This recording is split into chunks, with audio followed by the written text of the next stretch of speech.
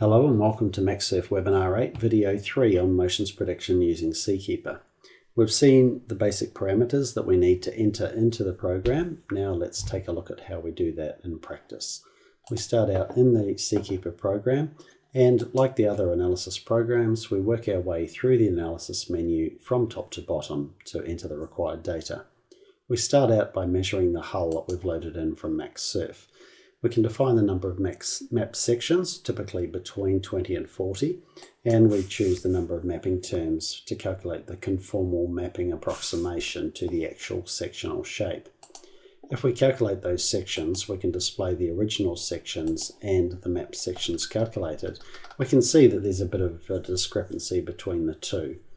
If we want to improve the accuracy of the section mapping, we can increase the number of terms that we use. So if we increase the number of mapping terms, we can get a more accurate fit. But you should be sure to always check the fitted sectional shape. From there, the next step is to choose the type of vessel. So in this case, we either choose a catamaran with its demi-hull spacing or a monohull. And following that, the mass distribution. Recall that we define the mass distribution in terms of the pitch and roll gyre radii as a percentage of the length and beam respectively. So we've got our pitch gyre radius as 25% of the length and our roll gyre radius, I'm going to have 38% of the beam. And the last part of the mass distribution is the vertical centre of gravity. It's important that you enter that accurately. You must have a positive GM so that the model is stable.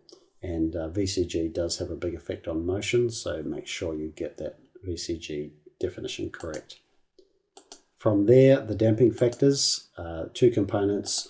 For the heave and pitch, you'll usually just want to use the calculated values for damping for heave and pitch as calculated by Seakeeper. But if you want to add any additional damping, this is where you enter it as a factor of the velocity. For roll, we enter in a coefficient that's the total roll damping due to viscous effects. That's typically in the range of 0.05 to 0.2, and so I'm going to use the default value here. In the advanced seminar next month, we'll see how we can calculate that more accurately. And then the damping factors are entered, so we just need to enter environment and frequency range. We don't usually have to change those. The environment is just around water density, the frequency range, the range of sea spectral frequencies we need to consider. And so the final data entry is just the method of calculation within different parts of the analysis. If we have an immersed transom, then we can choose the option to consider transom terms for corrections associated with the low pressure zone associated with the immersed transom. For our additive resistance calculations due to motions, we've got a couple of different methods there. The Salverson method, which is the sort of general, widely applicable method, or the Goritzmer and Berkelman method for cargo ships. And finally, if we're just looking at head seas, then we can use the head seas approximation for calculating our wave forces. If we're also looking at oblique seas, we should use the arbitrary wave heading. So that's our overall inputs relating to analysis. The next step is the specific details of the design and the performance. So if we go to the inputs window, we have a range of different tabs in here. The first tab is our locations tab. So we can define a number of remote locations on the vessel, and these are places on the vessel where we want to compute the details of the motion.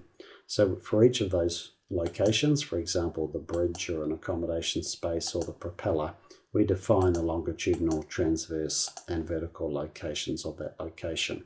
As a convenience, Seakeeper also shows the distance from the center of gravity. As we move across, we can see that for each of these remote locations, we can also define friction coefficients if we want to calculate motion-induced interruptions. And if we want to calculate motion sickness incidents, we can also define an exposure time. So we can define an exposure time in minutes for the bridge, and then for an accommodation space we might define a much longer exposure time, perhaps 8 hours or something like that.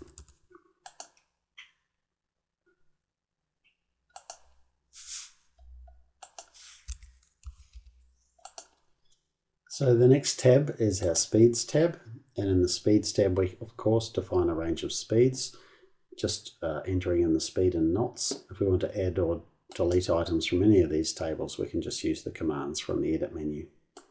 Notice that we have the checkboxes on the right hand side, so we can define a whole range of speeds or other data, but then just turn on or off the items we actually want to analyze on the next calculation cycle. The headings tab is the next one, and we can define the headings. Remember that following Cs are at 0 degrees, head Cs are at 180 degrees, and a range of heading angles in between. And then finally, the C state itself. You can see here I've defined a range of C states using the standard terminology. And for a C state, we define the type of C spectra that we want to use. So Seakeeper supports ITTC, Brett-Schneider, John Swap, DNV, and Pearskin-Moskowitz spectra.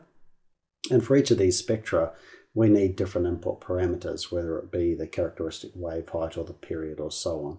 As we choose each of those items, the required data entry will be shown in black, and the computed values that are calculated automatically by Seakeeper will be shown in grey. So we can pick those methods and wave heights and periods within this table.